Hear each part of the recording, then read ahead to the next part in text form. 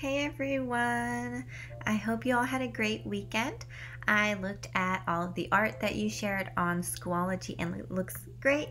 Thank you so much for sharing. I loved seeing all of it, and some of you guys did such a great job on the birch trees. So you should all be very proud. Good job, everyone.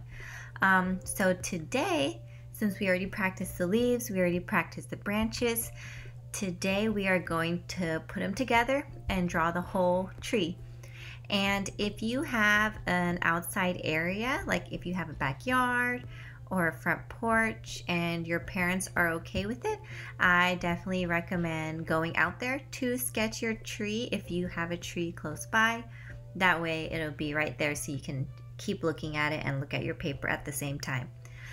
Because the people that were in class, we got to go outside by the playground and we got to sketch those trees. So if you can do that, I would recommend it. Or if you have a window close by that has a view of a tree, you could just do that. If not, I'll have pictures in this video for you to like pause and look at. But before we do that, we are going to do the breathing and the yoga pose of the week. So our yoga pose for this week is the boat pose. So you can go ahead and pause this video, go do the breathing and the yoga pose of the day, and then come back. Okay, welcome back. So we are going to talk a little bit about the elements of art now. And so the elements of art are line, shape, form, space, color, value, and texture. But for today, we are going to focus on line. So you can pause the video here and go click on the video element of line and then come back. So I want you to think about all the different kinds of lines that you saw. Why do you think lines are important? And what lines do you personally like? Like if you're feeling in a maybe like go with the flow type of mood, you could do more curvy lines. If you are feeling more bold, you could do like darker lines. So there's no wrong lines that you can do. It's just kind of helps you develop your own artistic style. So now we are going to see some examples of paintings of trees by different artists, and I want you to notice their lines. How do their lines make you feel? What makes their lines special? The first painting we are looking at is called Almond Blossom by Vincent van Gogh, and he painted this in 1890. So over 100 years ago he painted this, and he did this painting because his brother sent him a letter at the time telling him that he just had a son, and so Vincent decided to make this painting for his brother to congratulate him.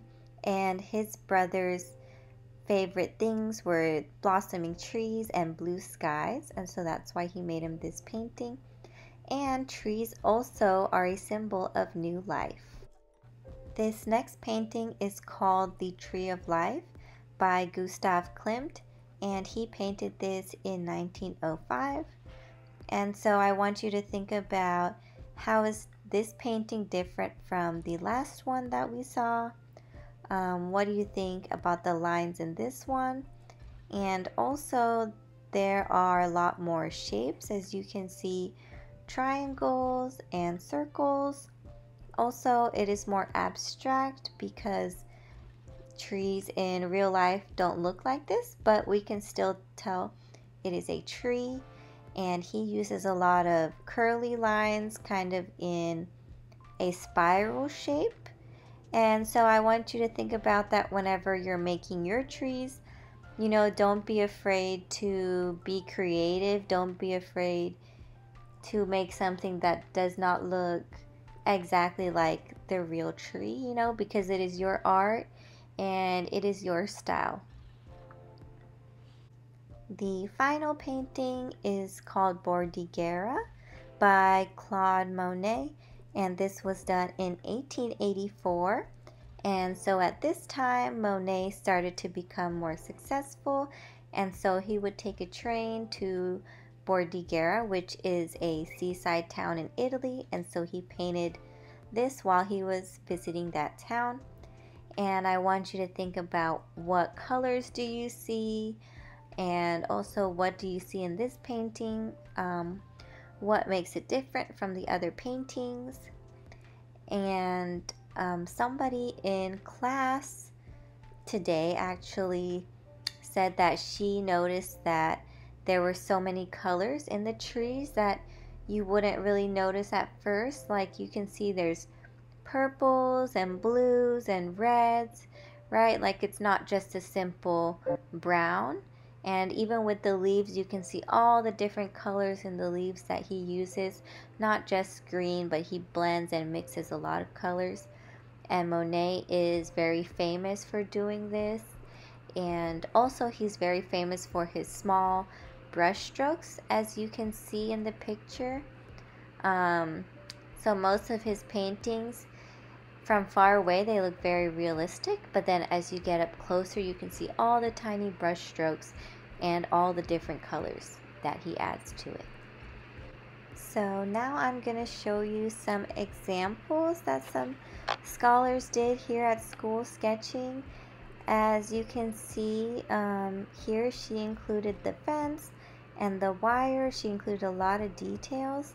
Some people wanted to focus more on shading and blending, and other people got very detailed with their art. And you can notice that everyone's style is just so different, and that's what I love about all of your art. Some people wanted to be more creative with their trees, so don't be afraid to make yours unique and special. And these were all great examples, and I loved how different and unique each one was. So I wanted to include these clips of these trees just so that you can look at them. I want you to notice what directions are the branches going in, and notice all the tiny branches that are going off those branches. You know, what shapes are the leaves in? Do you feel like the lines are flowy? Do they curve? What kind of shapes do they make? So we're just going to take a minute or two and just observe these beautiful trees.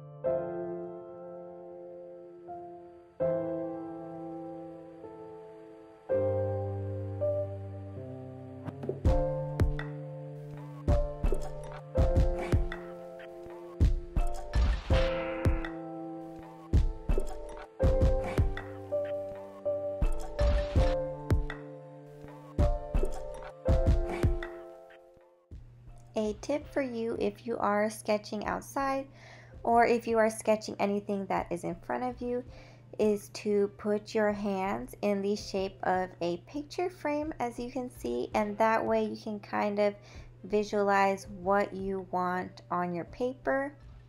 And so just play around with that a bit, and then take some time, and then when you do decide, you can start. And so I decided to focus on the trunk of this tree, and so you can see my final drawing here, how that came out.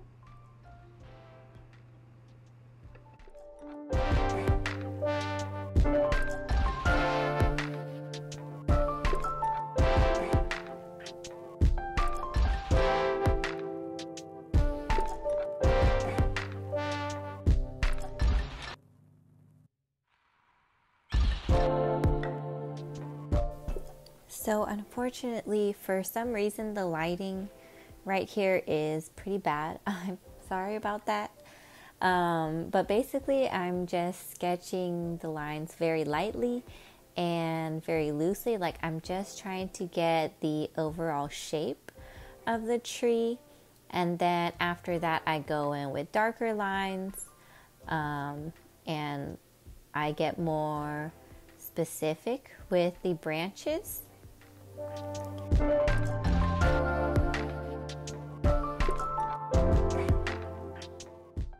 And just like with the birch trees, I'm doing these sort of Y shapes. So it's like you're kind of outlining the branches and then you draw sort of like a V inside of the branches. And I'm just adding a bunch of branches here since in my other drawing I focused more on the tree trunk. I decided for this one I'll focus on the smaller branches and the leaves. And you can also add as many branches as you want, or if there are too many, you can add less branches.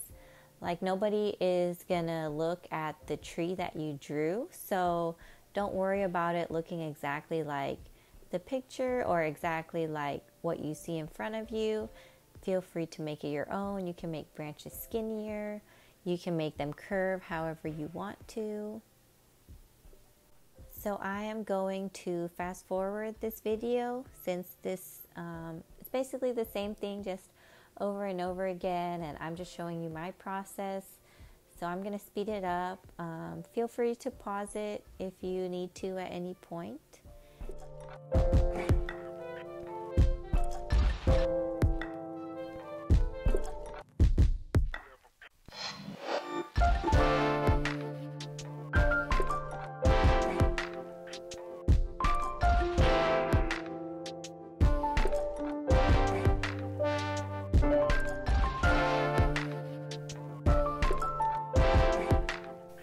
Okay, so finally I'm starting to add the leaves, and I like to do this in kind of like a scribbly motion because I really try to focus on the movement of the trees rather than, I guess, each individual detail, like very detailed leaves. I just like to capture the movement and the shape, but if you like to focus on the shapes of the leaves more, then you can do like the football shaped leaves or any of the leaves that we learned how to draw in the other video. So feel free to do that as well. If you've never tried this like scribbling method, you can also feel free to try it. The best thing about art is that it's like totally a safe place to make mistakes and to be free and to experiment, because there's nothing bad that could happen. The worst that could happen is maybe we're not very happy with how it comes out, but the important thing is that we are enjoying the process and we are, just having fun.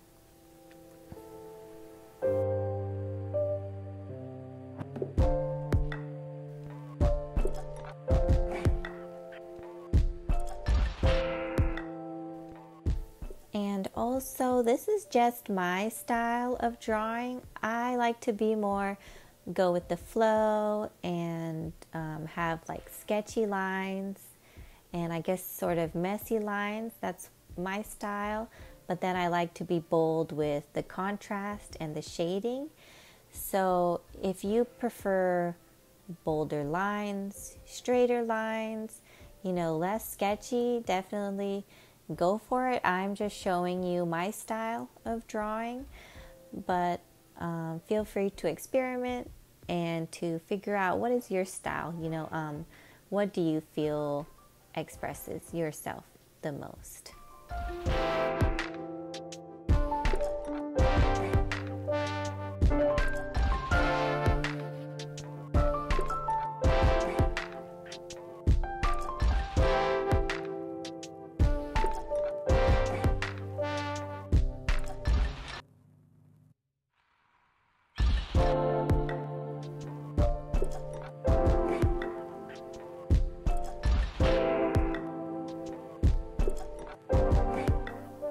So now I am adding some shading, and just a reminder, whatever is in front of something is going to have a shadow behind it. But also you can kind of just, if you're looking at a tree while you're doing this, just feel free to add shadow wherever you see it. Sometimes the tree trunk is like discolored, like there's darker brown spots and lighter brown spots, or sometimes there is a shadow that is casted on the tree and that makes it darker. So as long as you're doing it kind of random and not really overthinking it, then it should look pretty realistic. But once again, if you want to make it more like your style and then shade it how you want to. I like things to be kind of blended and soft, so I like to kind of just shade all over the place wherever I feel it belongs. And the more that you look at trees and the more you study them, the more it will come naturally to you where they should be darker. So usually they're darker wherever the branches split off, because usually there's like a crevice between the branches, and so that is usually where the shadow is. Or sometimes, like if it bends a certain way, there'll be a shadow there. Or if the tiny branches come off a bigger branch, usually there are shadows there too. And then also like on the sides of the tree trunk, because if you look at anything round, usually like the sides are darker than the part in the middle.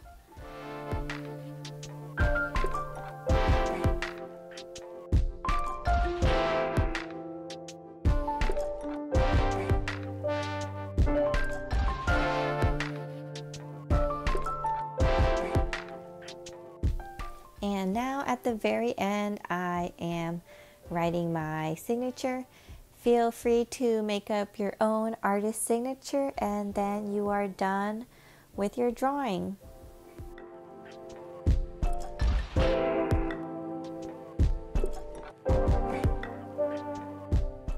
So great job on your drawing. I can't wait to see it on Schoology.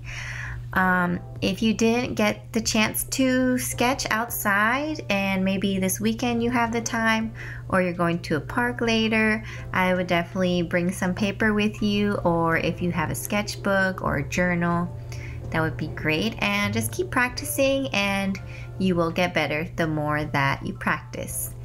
So to end the lesson, I have the reflection questions for you. So you can go ahead and reflect on the art that you made and then answer those in Schoology as well. And that is all for today's lesson. Thank you for watching. Thank you for sharing, and message me on Schoology if you have any questions, and I will see you guys next week. Bye.